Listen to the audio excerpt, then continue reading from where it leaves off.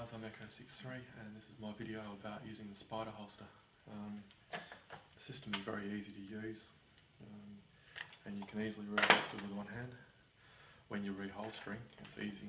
All you've got to do is line that pin up with the slot. You put it in, drop it in, pull the camera down to make sure it's locked in and let it go. After a while you get used to doing it without looking. Switching the other side, left hand side, I typically grab the lens. It makes it much easier if you're shooting something where you need to change bodies quickly, because you can fire off half a dozen frames with the 70-200 body on the right hand side, reholster and grab the other one and keep going with a wide angle lens. I'm running mine on my everyday belt. It's made by the Wilderness.